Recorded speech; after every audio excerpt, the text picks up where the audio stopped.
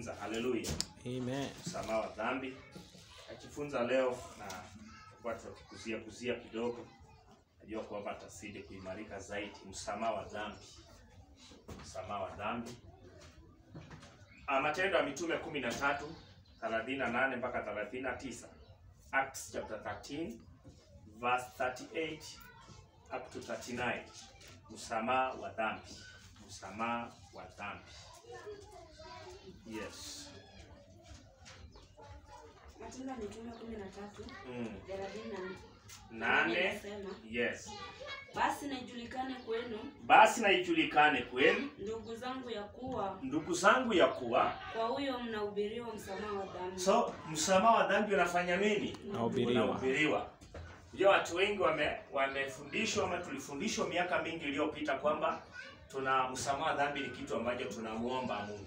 Tunaomba Mungu akupe msamaha wa dhambi. Lakini msamaha wa dhambi hauombi. Kulingana na maandiko yako wazi ya kukilia kwamba msamaha wa dhambi unahubiriwa. Kama unahubiriwa maana yake kuna mpokeaji, si ni kweli? Endelea. Na kwa yeye kila mwaminie, na kwa yeye uhesabiwa haki katika mambo yale yote yasiyoweza kuhesabiwa haki kwa torati ya Musa. Rudi 39. Na kwa yeye kila mwaminie. 38. Tunasema basi na ijulikane kwenu, ndugu zangu, ya kuwa kwa huyo mnahubiriwa. Neno kwa huyo maana yake ni kiakilishi. Neno kwa huyo ni kiakilishi. Elewa kwenye huo mstari hachataja mtu, si ni kweli? Hachataja mtu. Lakini ni kiakilishi maana yake anamaanisha Yesu Kristo. Haleluya. Amen. Ama anamaanisha Kristo, Yesu. Yesu Kristo. Kwa huyo mnahubiriwa msamaha wa dhambi. Tunajua hakuna mahali pengine msamaha wa dhambi umehubiriwa nje na Kristo. Haleluya. Haleluya. Takuwa umetanganya tu. Hakuna mwanadamu mwingine ambaye kupitia yeye msamaha wa dhambi ulihubiriwa. Sasa tunajua ni mmoja tu ambaye ni Kristo. Sasa anaposema kwa huyo maana yake anazungumzia ni Kristo. Haleluya. So kwa huyo maana yake ni kiakilishi, anazungumzia Kristo. So msamaha wa dhambi. So kwa Kristo tunahubiriwa nini? Msamaha wa dhambi. Na ndio kuhesabiwa haki. Haleluya. Endelea kusoma 39. 39 nasema. Na kwa yeye nani?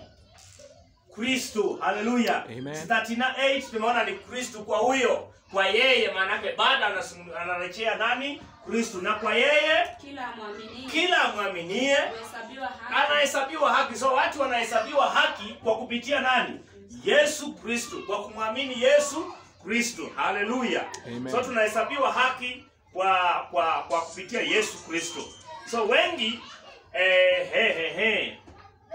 wengi wameambiwa hivi. Wengi wameambiwa kwamba kuokoka ni kukwepa kwenda jehanamu. Haleluya. Kuna watu wengi wameambiwa kwamba kuokoka ni kukwepa kwenda jehanamu. So watu wanaokopa, wanang'ang'ana kabisa kwamba waweze kuokoka ili kwamba wasije wakaingia wapi? Jehanamu. Haleluya. Haleluya. Ndio wanaona kunakuwa na maono ya kwenda mbinguni na jehanamu. Alafu kuna matisho yanakuja kweli kweli. Watu wanaokopa kabisa kwamba mimi sitaki kwenda jehanamu. Haleluya. Amen. So, mfano tukiangalia torati ya Musa. Torati ya Musa tutakuta kwamba ni kiwango cha kufanya au usifanye. Haleluya. Yaani wakati ambapo tukikuja kwa torati ya Musa walikuwa wanaambiwa usifanye zile sheria, unaambiwa usifanye au usifanye. Yaani ufanye ama usifanye. Haleluya. Kulikuwa na maagizo fulani. Kuna kitu cha kufanya. Kulikuwa na kitu cha kufanya. Yaani kulikuwa wamewekewa standard. Lazima ufikie standard fulani. Haleluya. Lazima ufikie standard fulani. Lakini msamaha wa dhambi unahubiriwa na kuaminiwa. Haleluya. Si kama vile ambavyo for example huyu nani anaitwa Paul anazungumza mambo kwenye Warumi. Anasema kwamba wote wametenda dhambi, wote wametenda dhambi na kupungukiwa na utukufu wa Mungu, kitu kama hiyo. So wote wametenda dhambi, manake ni walikuwa na kwenye muktadha alikuwa na zungumzia waliokuwa chini ya nini? Ya Torati. Haleluya. Manake ukiwa chini ya sheria hakuna uwezekano wa wewe kuweza kuhesabiwa haki. Na mahali pengine Paul anasema kwamba tunahesabiwa haki mpaka kwa mambo ambayo Torati iwezi kuhesabia haki. Haleluya. So neema ni tofauti na Torati. Bwana Yesu asifiwe. So msamaha wa dhambi unahubiriwa na kuaminiwa. Unahubiriwa na kunakuwa na kuamini. Haleluya. So sio swala la kuomba. Sio swala la kuomba. Msamaha wa dhambi sio swala la kuomba. Msamaha wa dhambi sio swala la kuomba. Sio swala la kujutia. Msamaha wa dhambi sio swala la kujutia. Yaani you feel guilty, kujisikia kwamba wewe ni mwenye dhambi, umekosea. Msamaha wa dhambi sio swala la kujutia.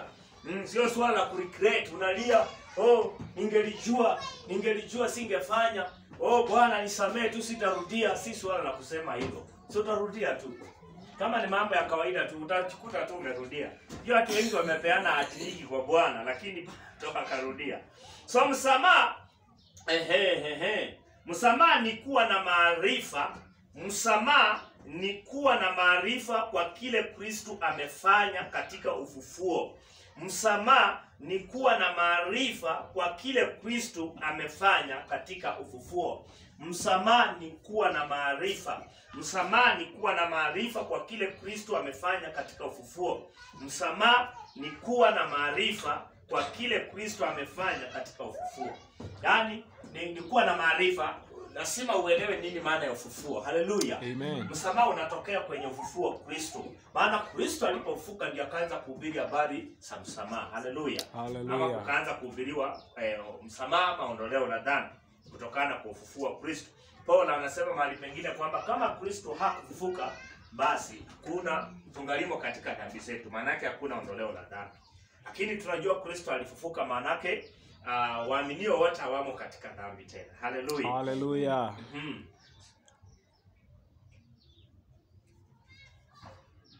So maarifa ni yani maarifa ambayo tunapata katika ufufuo wa Kristo toka kwa wafu. Ndio kitu ambacho Hosea alisema kwenye Hosea 4:6 kwamba watu wangu wanaangamia si kwa kuto watu wangu wanaangamizwa. Hebu soma. Hosea 4:6 inasema watu wangu wanaangamizwa kwa kukosa maarifa. Kwa kuwa wewe umeyakataa maarifa. Yes. Mimi nami nitakukataa wewe. Haleluya. Usiwe kuhani kwangu mimi, kwa kuwa umeisahau sheria ya Mungu wako. So sheria ya Mungu si Torati. Haleluya.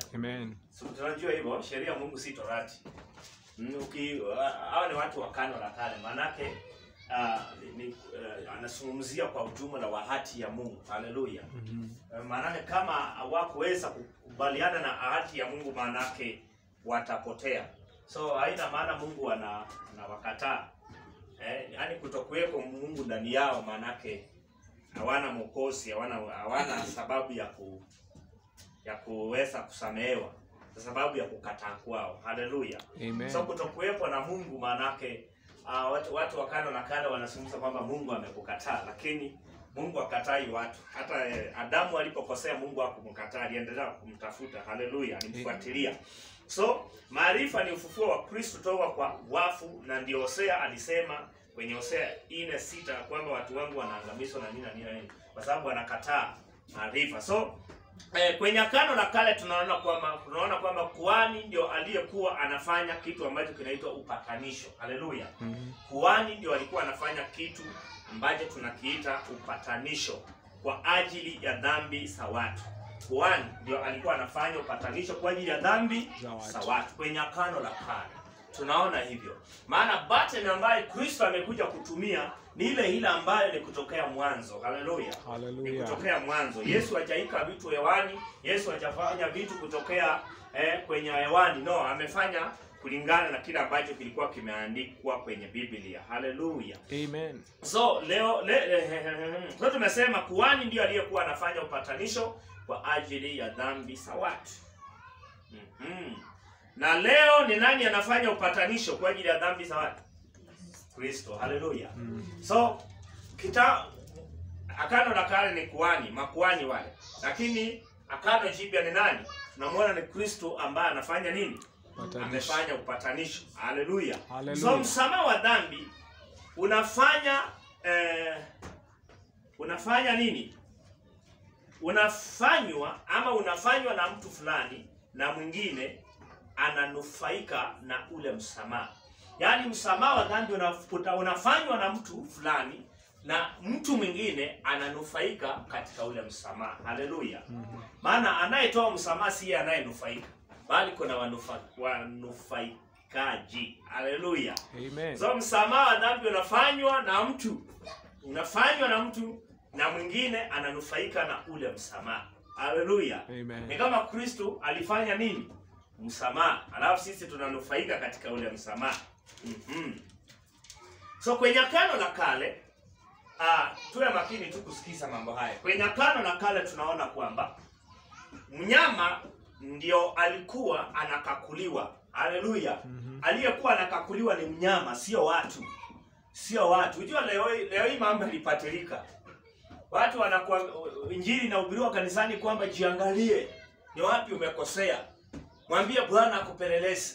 Mwambie Bwana akukakue, apeleleze moyo wako. Mahali kuna dhambi hatufai mbele za Bwana. Kwani wewe umekuwa mnyama ndio ukakuliwe? Aliyekuwa anakakuliwa kwenye Agano la Kale ni yule mnyama. Walikuwa wamepewa sheria asiwe mlemavu, sijui nini. Haleluya. Kuna namna walikuwa wamepewa. Na pia hakuwa ni ndume kabisa ndume mwenyewe, no. Tunazungumzia mwanambuzi ama mwanakondoo, vitu kama hizo. Haleluya. Amen. So mnyama ndiye aliyekuwa anakakuliwa na haikuwa inategemea walichofanya hawa watu. Yaani haikuwa inategemea walichofanya hawa watu, bali ni mnyama anakakuliwa kama amefikia standard. Si mlemavu kulingana na sheria, kulingana na vile ambavyo walikuwa wamewekewa. Haleluya. Amen. Yaani kitu ambacho wana wa Israeli walishindwa kuona ni wakati Musa alikuwa akiwapa hizi sheria, walikosa kumuona Kristo katika hizo sheria. Haleluya. Haleluya. Imagine walikuwa wamuone Kristo. For example saa hii kusema tu kweli, nikianza kuzungumza mambo ya mafumbo hautanielewa. Bali kuna wale wataelewa, wengine hawataelewa. Unajua hivyo? Nikitaka kuzungumza mafumbo. Mfano niseme kwamba nimekuwa nikikuja kanisani nikakutana na kondoo watatu. Wamekasa mwendo kabisa. Wamekasa shingo zao. Wanatembea wakipaa, wakitembea wamefesi kule juu. Na hawa kondoo wamenishangaza. Ni kondoo kabisa na si mbuzi, kondoo. Lakini kitu ambacho nimeshangaza na hawa kondoo, walikuwa wanajaribu kunong'oneseana. Niliposonga karibu nikakuta kwamba wanafanya nini? Wanamsengenya mchungaji wao. Si picha inakuja kondoo, lazima kuna mchungaji wa kondoo, si kweli? Sasa kuna mwingine ataanza kufikiria hapa pastor asungumzie kwa ajili ya kondoo. Lazima kuna watu anazungumzia. Haleluya. Yes. So hao walikuwa waone Kristo. Lakini hao walikuwa wanaishia kwenye sheria badala ya kumuona Kristo katika yale ambayo Musa anawapa. Bwana Yesu asifiwe. Haleluya. Ni kama mfano nikisema hivi. Nikisema kwamba kuna mti ama kuna miti kubwa, miti iliyokomaa. Nataka unielewe vizuri. Aidha nisema kuna mti uliokomaa, mti uliokaa miaka mingi. Ni mti kabisa. Mti umekomaa. So huo mti ama miti kadhaa kwenye mataifa ya tuseme East Africa ama East Africa, Kenya ikiwemo ndani, Uganda ikiwemo ndani ya mataifa ya East Africa.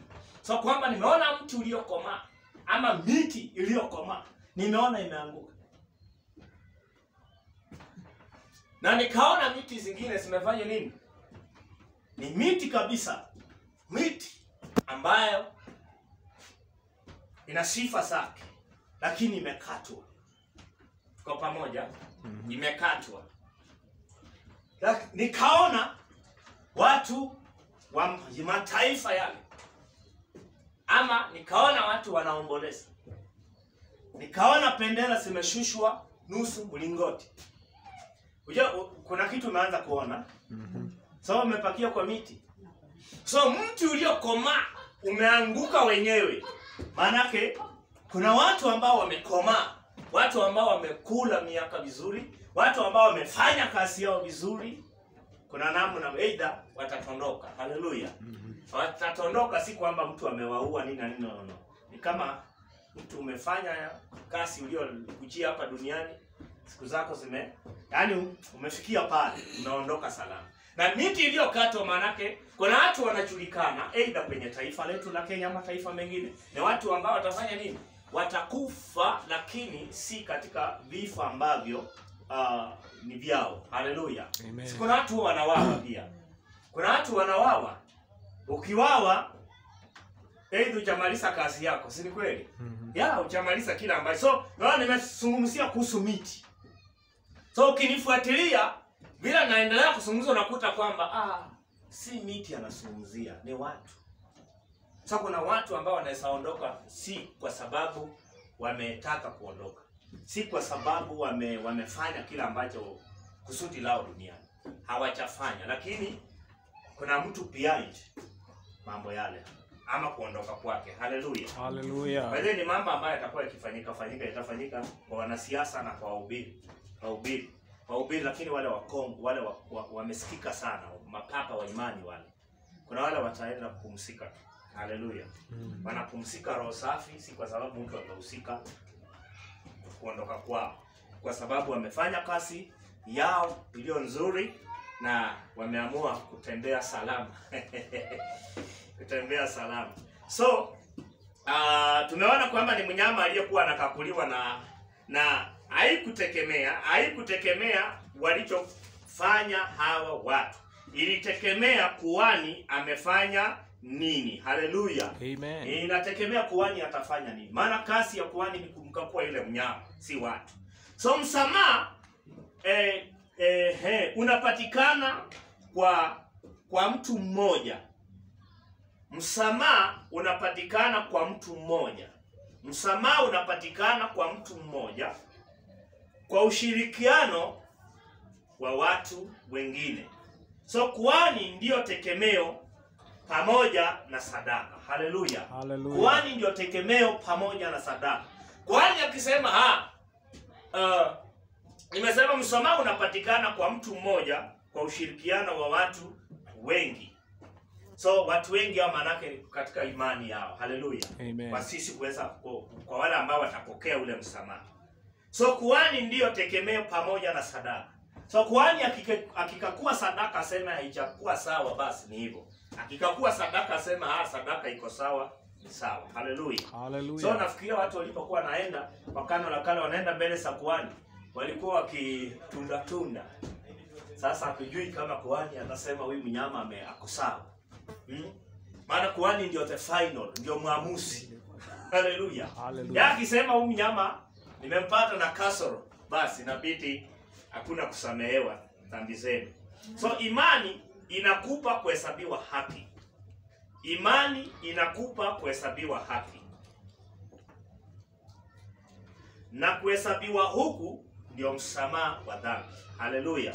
Amen. Imani inakupa kuhesabiwa haki, na kuhesabiwa haki huku ndio nini? Ndio tunaita msamaha wa dhambi. Haleluya. Huwezi ukahesabiwa haki nje ya kuwa haujasamehewa. Kama hujasamehewa maana yake wewe si mwenye haki. Kama wewe ni mwenye haki maana yake umesamehewa dhambi zote. Haleluya. Haleluya. So imani inakupa kuhesabiwa haki, na kuhesabiwa haki huku ndio msamaha wa dhambi. ndio msamaha wa dhambi. Hallelujah. So kuhani baada ya kufanya nini? Kurejea toka kufanya upatanisho. Kuhani baada ya kurejea toka kufanya upatanisho, watu walikuwa wanashangilia maana dhambi zao zimesamehewa. Hallelujah. Amen. Kuhani baada ya kurejea toka kufanya upatanisho, watu walikuwa wanashangilia maana dhambi zao zimesamehewa.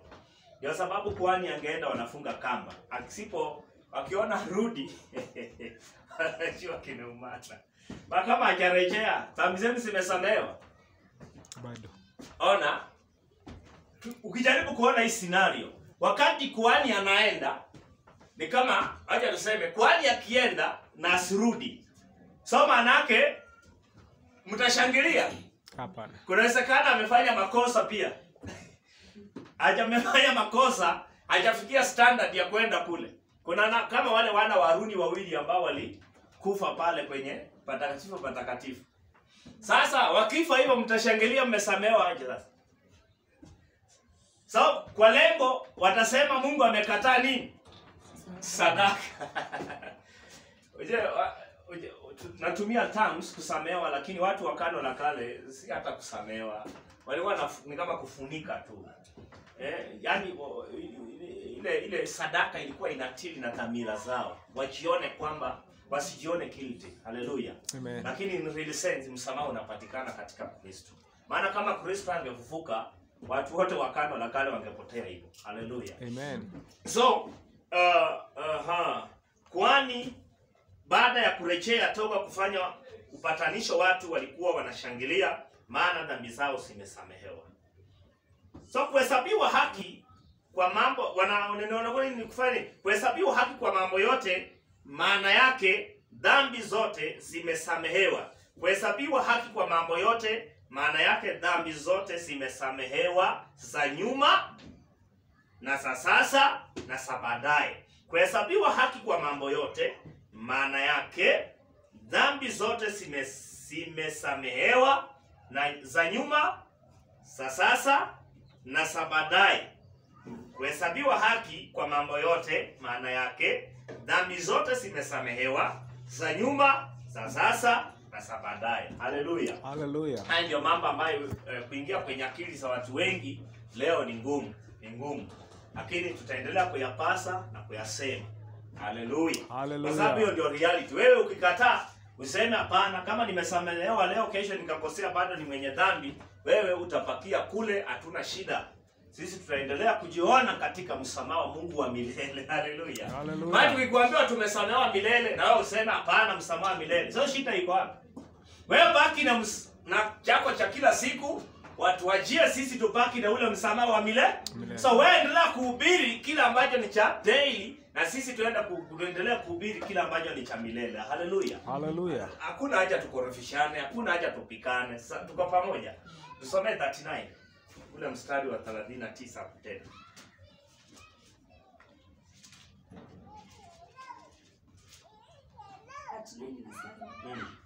Na kwa yeye kila mwaminie huhesabiwa haki katika mambo yale yote asiyoweza kuhesabiwa haki kwa Torati ya Musa. Yes, hallelujah. So tumehesabiwa dhambi. Hallelujah. Amen. Sa nyuma, sa sasa na sa baadaye. Hata sasa utafanya kesho na kesho kutwa. Wewe unaishi kama mwana wa Mungu aliyesamehewa. Hallelujah. Amen. So, uhitaji kulia na kuomba msamaha, bali ni kila aaminie, mstari wa 39. Hauhitaji kulia na kuomba msamaha, bali ni kwa kila aaminie. Hauhitaji kulia na kuomba msamaha. Msamaha ni kwa kila aaminie. Hallelujah. Amen. So ukikuta watu wanalia kwamba wanaomba msamaha, unaweza ukawasaidia ukawapa jawabu kabisa, kwamba jawabu la rahisi kwamba msamaha hufai kulia, hufai kuomba, bali unahitaji kuamini. Hallelujah. Amen. 39 utatusomea tena. Unasema na kwa yeye kila muaminie. Hapo tu. So ni kwa kila afanyaye nini? Aaminie. Kuhesabiwa haki ni kwa kila aaminie. Ni kwa kila aminie. Ni kwa amesema kwa yeye aliaye na kuomba yanahesabiwa haki. Ni kwa kila aminie. So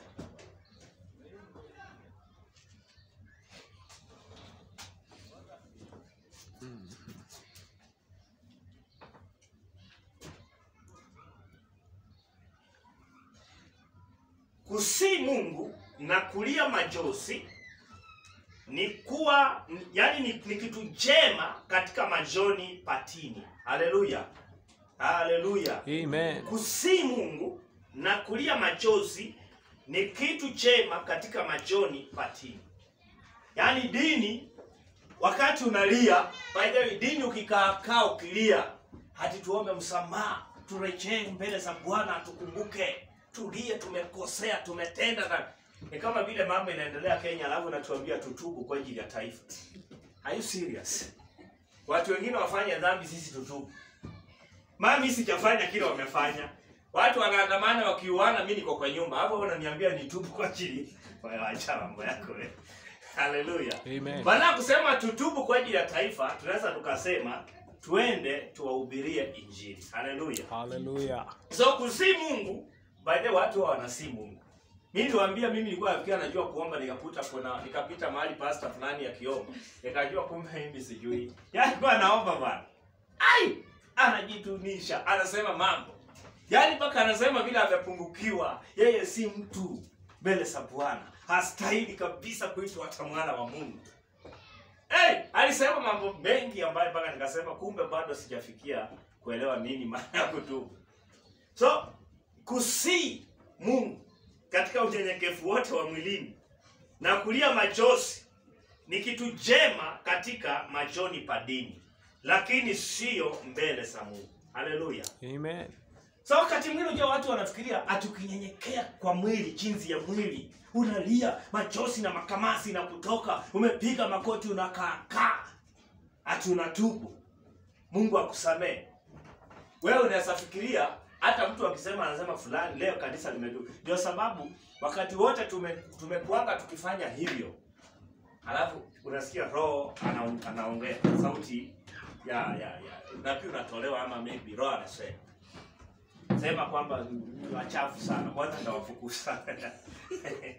Sasa swali linapaki, na tumetubu hivi kiasi hii yote mpaka tumelia. So inabidi tena warudisha watu wapi? Kwa toba. By the way, tuliona maneno. Tumesumbuka by the way. Bwana ni mwaminifu. So ukifanya hivyo ni kama kumkejeli Mungu kwamba hajafanya kitu chochote. Wakati unafanya hivyo ni kama kumkejeli Mungu kwamba hajafanya kitu chochote. Haleluya. Haleluya. Hebu niwaulize. Wewe umepigia watoto wako chakula ukawawekea. Alafu usikie wanaenda kuomba jirani. Utasikia vizuri? Ama umepika chakula, umetayarisha watoto wakule, alafu bado wanakuja kupika makoti mbele yako, anakuambia bwana njaa baba, tusaidie na chakula baba, turuhusu tuende tukule kile chakula. Kwani ulikuwa unapikia kina nani? Yesu alishapika chakula, kiko tayari kwa ajili ya ulimwengu mzima. Haleluya. Haleluya. Alafu badala kwenda kukipokea ukile, wewe unaanza kumwambia naomba tu nipatie. Naomba. Yesu anabaki kuonyesha si ndio hiki? Chakula kiko ndio. Wewe mwenyewe uchukue ule. Mimi sina uamuzi wako. Wewe ndio utaamua aidha utapokea ama utapaki ukilia. Haleluya. Kwa sababu watu wengi wamepaki siku zote, kila Jumapili na ibada zote wanazofanya, wamepaki katika kulia na kulia na kulia. So ni kama kumkejeli Mungu kwamba hajafanya kitu chochote. Haleluya. Msamaha wa dhambi ni matokeo ya kuamini na sio maombi wala kulia. Msamaha wa dhambi ni matokeo ya kuamini, sio maombi wala kulia. Msamaha wa dhambi ni matokeo ya imani, ni matokeo ya kupokea, ya kuamini, ya kukubaliana. Haleluya. Amen. Msamaha wa dhambi ni matokeo ya kuamini na sio kuomba wala kulia. Wala kulia, wala kulia. Msamaha wa dhambi unapokelewa kwa kuhubiriwa. Msamaha wa dhambi unapokelewa kwa kuhubiriwa. Msamaha wa dhambi unapokelewa kwa kuhubiriwa. Lazima ndio mtu apokee msamaha. Hakuna kwenye Biblia inatufundisha kwamba watu walisamehewa kupitia ndoto wala maono. Haleluya. Amen. Ukija utuambia ulihubiriwa kwenye ndoto ukaokoka, tunashaka na wokovu wako, tutashuku huo wokovu. Maana kama Mungu anakupa ujumbe kwenye ndoto, tunaona scenario ya Kornelio alitumwa aende atafute yule ambaye atamuonyesha la kufanya. Haleluya. Amen. So msamaha dhambi si haupatikani kwa kupitia ndoto wala maono. Msamaha wa dhambi unapatikana kwa mtu wa kuwepo ili ahubiri. So watu wasipokuweko wa kuhubiri, ukweli ni kwamba watu hawatapokea msamaha. Haleluya. Haleluya. So hivyo ndio hiko. So msamaha wa dhambi unapokelewa kwa kuhubiriwa. Kama hakuna mhubiri, hakuna msamaha wa dhambi. Tuko pamoja? Amen. So msamaha wa dhambi katika Agano Jipya ni halisi, uko tayari. Msamaha katika Agano Jipya ni kitu halisi, uko tayari. Si kitu unatafuta kutafuta. Ni kitu kiko tayari, ni chakula ambacho kiko tayari ukipokea ukile. Haleluya. Haleluya. Msamaha wa dhambi katika Agano Jipya ni halisi, uko tayari. Torati ya Musa ilishindwa kutoa huu msamaha. Torati ya Musa ilishindwa kutoa msamaha. Torati haitoi msamaha wowote. Watu walio chini ya Torati wanaitwa wenye dhambi. Kwanza si wenye dhambi, wanaitwa wametenda dhambi. Haleluya. Haleluya. Wanaitwa wote wametenda dhambi na kupungukiwa na utukufu wa Mungu. Sisi hatuko chini ya sheria, hatuko chini ya Torati. Sisi tuko katika neema ya Bwana. Haleluya. Manake msamaha ulio halisi wa Agano Jipya unatuhusu sisi. Haleluya. Haleluya. So Musa alifanya kama kifuli. Musa alifanya kama kifuli. Alifanya kama kifuli, alifanya kama ishara. Sadaka za wanyama ilikuwa ni ishara ya sadaka kamili. Haleluya. Yesu hakuwa anazungumzia wapaki kwenye hizo. Walikuwa wasione kondoo. Tunaona Ibrahimu kondoo anatokea kwenye kichaka pale, anaambiwa chukua huyu mchinje. Ni ishara, ina point mahali fulani. Haleluya. Haleluya. Si tupaki kwenye hizo ishara.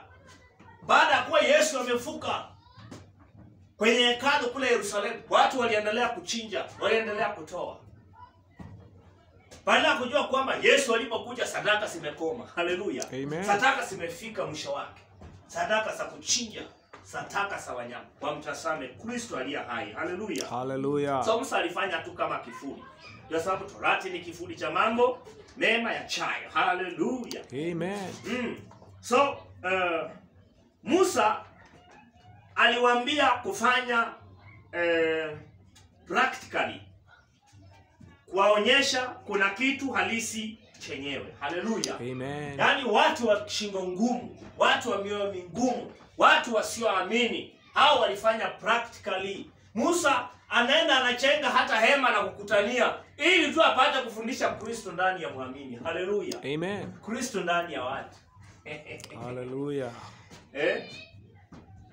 Yaani Ibrahimu ni bora zaidi. Ibrahimu anaambiwa watoto wako watakuwa kama zile nyota. Unaweza hesabu hapana. Mchango wa pale unaweza hesabu hapana.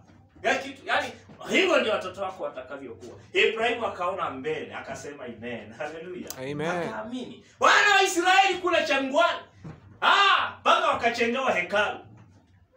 Walikuwa wasione hekalu, walikuwa waone kuna kitu ambacho Baba atafanya kule mbele. Haleluya. Haleluya. So walipakia kwenye practically, walipakia kwenye zile ishara. Tulisema kwamba ishara inakuonyesha njia ndio hii, chenye unataka kiko pande hii. Ukipaki kwenye ishara, ukipaki kwenye signboard, utapaki hapo usiku na mchana, hakuna msaada. Haleluya. Amen. Unahitaji kwenda kule ambapo umeonyeshwa kwamba kuna msaada wako. So wana wa Israeli walikataa msaada wa Mungu. Wana wa Israeli walikataa njia za Mungu, wakakubali matendo. Walisema wanataka matendo ya Mungu. Wanataka miujiza, kuona ishara. Haleluya. Yesu anawaambia ole sana, hiki kizazi cha ajabu kinapenda miujiza na ishara. Na mtaona tu ile ya Yona ile. Haleluya. Amen. Na tunaelewa Yona akiwa ndani ya nyangumi pia ilikuwa inazungumzia kuhusu ufufuo wa Kristo. Haleluya. Haleluya. Yesu aliwaambia ishara nitakayowapa ni moja, ufufuo wangu peke yake. Haleluya. Amen. Yes, ufufuo wangu peke yake. So Waefeso 1:7 tafadhali. Tusogee kidogo. Ngaje sina saa ya kujua ni saa ngapi. Saa ngapi sasa? 6:30. Depende. Kwa tunataka 10. Asante. Tunataka 10. Inaanza masaa kama imeshakufa tayari. Inasema 6:28. Somo Efeso 1:7. Efeso 1:7 inasema katika yeye huyo kwa damu yake. Katika yeye huyo Kwa damu yake. Kwa yeye huyo nani? Kristo. Kristo. Kwa damu yake tumefanya nini? Tunao ukombozi wetu, msamaha ya dhambi sawasawa na wingi wa neema. So tunao ni kitu unachokimiliki. Tunao. Haleluya. Haleluya. Si kitu hajasema tutapokea. Tunao. Tunamiliki sasa. Haleluya. Amen. So ukombozi ni msamaha wa dhambi. Ukombozi ni msamaha wa dhambi. Hatufanyii tena watu ukombozi kanisani. Ukombozi ni msamaha wa dhambi. Ukombozi ambao tunafanya leo, tunawahubiria watu kutoka katika dhambi. Haleluya. Haleluya. Tunawahubiria watu wapokee imani. Watu wapokee uzima wa Mungu. Waamini katika kila ambacho Kristo alifanya. Hatupingirishi watu kanisani tukisema kwamba tunawakomboa. Haleluya. Amen. Maana ukombozi mkuu, muujiza mkuu ni kuwahubiria watu injili wapate kupokea msamaha wa dhambi. Haleluya. Amen. Huo ndio muujiza mkuu. So ukombozi wetu ni katika Kristo Yesu. Haleluya. Haleluya. So ukombozi ni msamaha wa dhambi. Msamaha wa dhambi ni ukombozi wetu. Msamaha wa dhambi ni nini? Ndio ukombozi wetu. So tumekombolewa. Haleluya. Haleluya. So tumekombolewa milele. Tumesamehewa milele. Haleluya. Tunao uzima wa milele. Amen. Haleluya. So tunapata ukombozi kwa damu yake na sio yako. Sio kwa majosi, sio kwa kulia, sio kusema nisamee. Narudia. Tunapata ukombozi kwa damu yake. Tunapata ukombozi kwa damu yake. Tunapata ukombozi kwa damu yake. Sio yako. Sio yako. Sio damu yako, ni damu yake Kristo. Sio kwa machozi. Hatupati ukombozi kwa machozi. Sio kwa kulia. Sio kwa kusema nisamee. Haleluya. Haleluya. Si kitu tunasema hivyo. Hapana.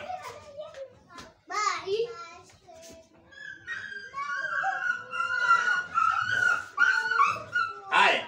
Ina maana gani kukombolewa? Ina maana gani kukombolewa? Maana yake dhambi zangu zote zimesamehewa. Haleluya. Amen. So mtu akikuuliza, "Je, ndugu, dada, umekombolewa?" Mwambie ndio. Kwa nini? Unachuache? Mwambie kwa sababu dhambi zangu zote. Usiache kusema zote. Tuko pamoja? Unasema dhambi zangu zote. Ukisema zote maana yake inamaanisha za kale, za leo, si kesho. Haleluya. Haleluya. Dhambi zangu zote zimesamehewa. Haleluya. Amen. So una nini?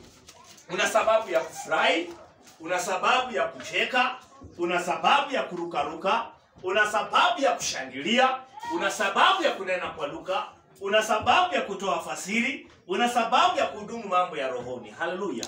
Kwa sababu dhambi zangu zimefanya nini? Zimesamehewa. Tuko pamoja? Haleluya. Yes, so tunamiliki tayari msamaha wa dhambi. Tunamiliki tayari msamaha wa dhambi, sio kitu cha baadaye. Tunamiliki tayari msamaha wa dhambi na si kitu cha baadaye. Si kitu cha baadaye. Tunamiliki. Mtu asikwambie utasamehewa baada ya kufa.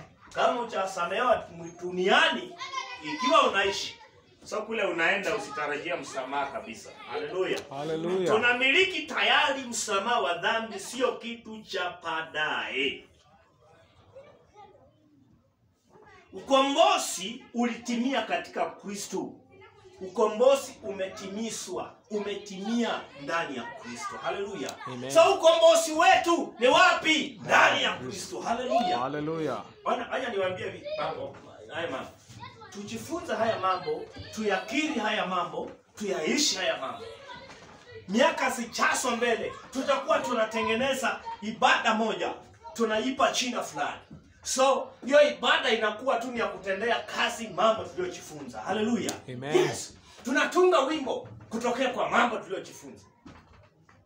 Hata wale waimbaji leo mnahitaji chenye, kama mtafikia mahali mmeimba mnatoa CD, make sure chenye mnaimba msikuja kukaramika hela nyingi alafu ifike huko mbele wakati ambapo unaanza kupata kweli unakuta bana ulikaramika pesa nyingi sana na kile ulichoimba ni nje kabisa na kile Kristo alifanya. Haleluya. Amen. Afadhali just be slow, kuwa tu pole pole, usiwe na haraka, jifunze kwa bidii. Haleluya. Tutakuwa tunakutana hapa tunasema tumekombolewa, tunaimba katika roho, tunaimba katika akili. Haleluya.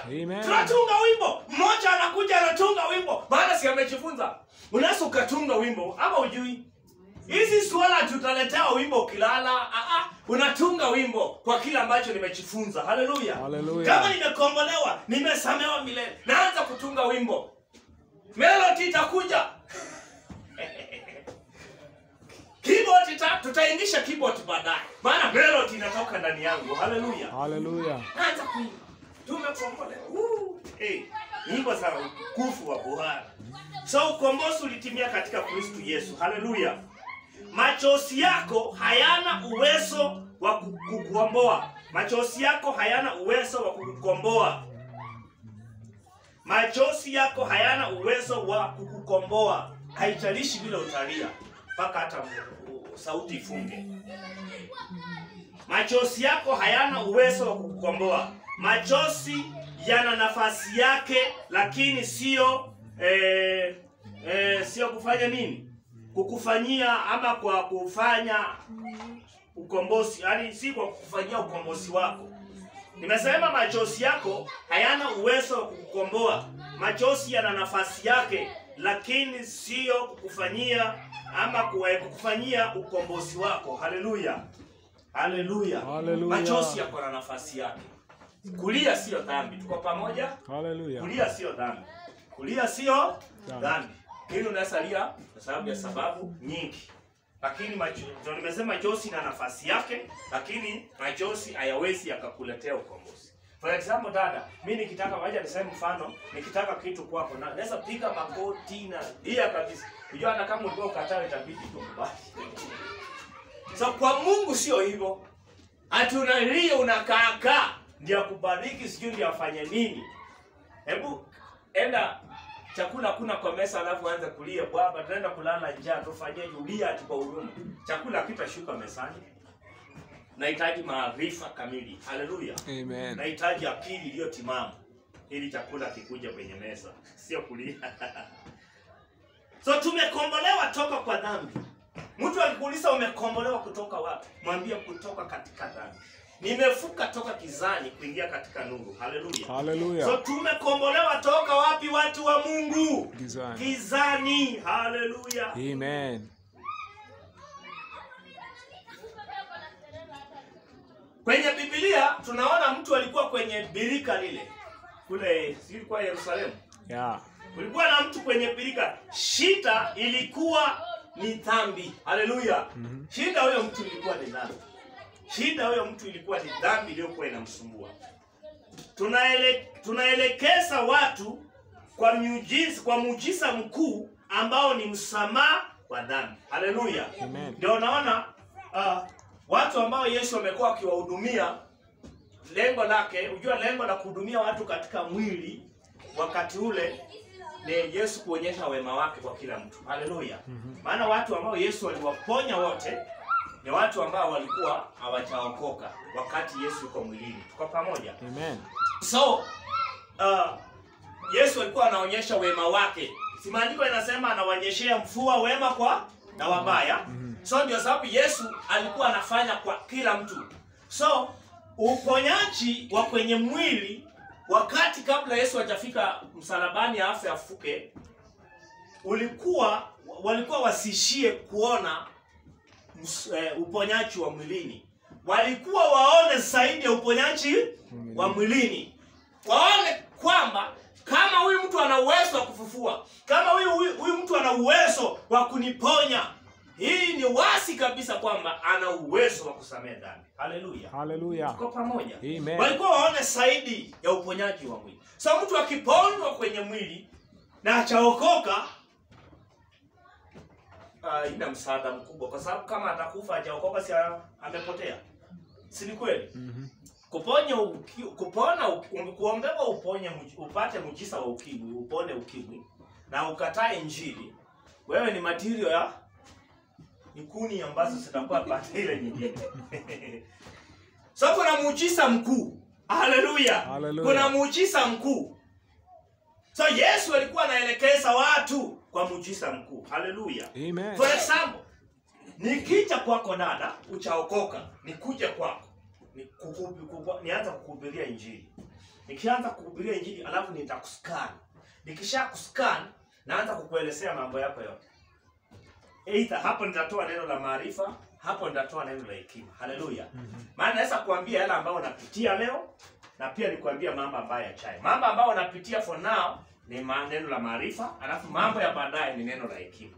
So, lengo la mimi kutoa neno la maarifa na neno la hekima kwako ni kufuta usikifu wako uone muujiza mkuu. Haleluya. Amen. Si kuishia unione, huyu jamaa naona, yaani ameniambia kila kitu, mpaka ameniambia mambo ambayo itafanyika kesho.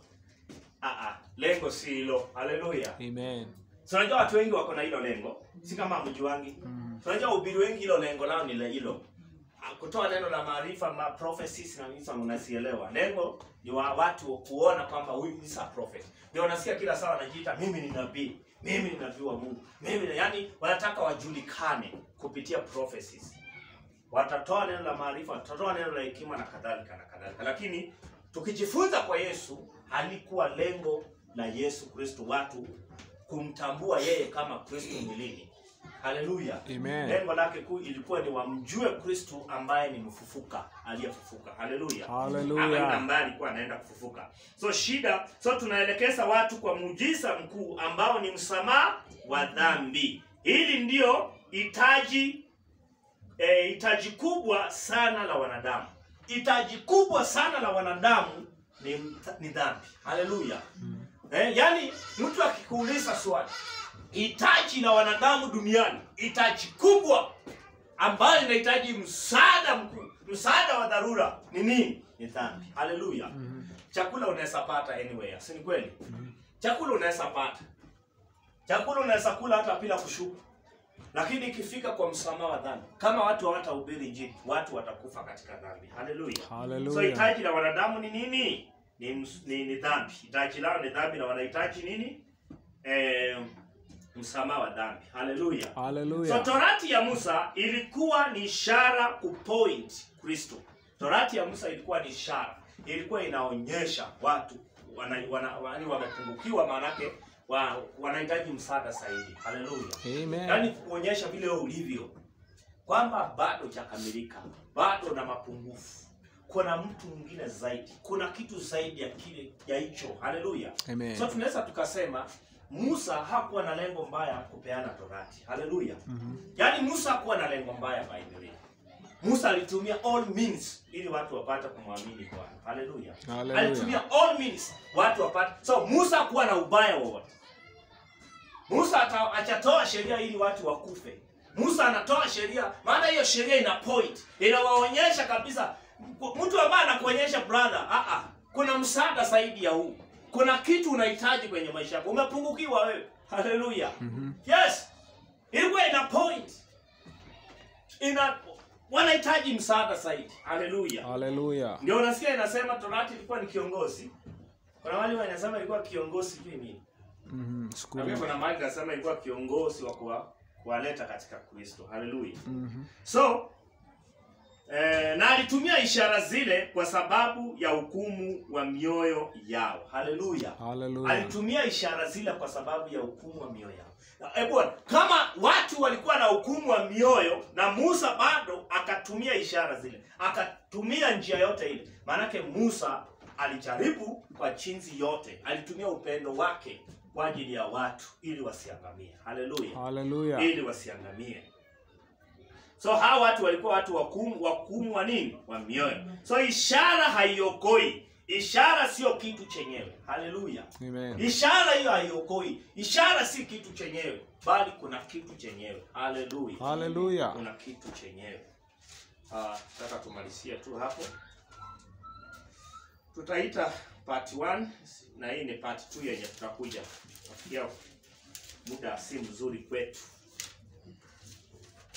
Muda si mzuri kwetu.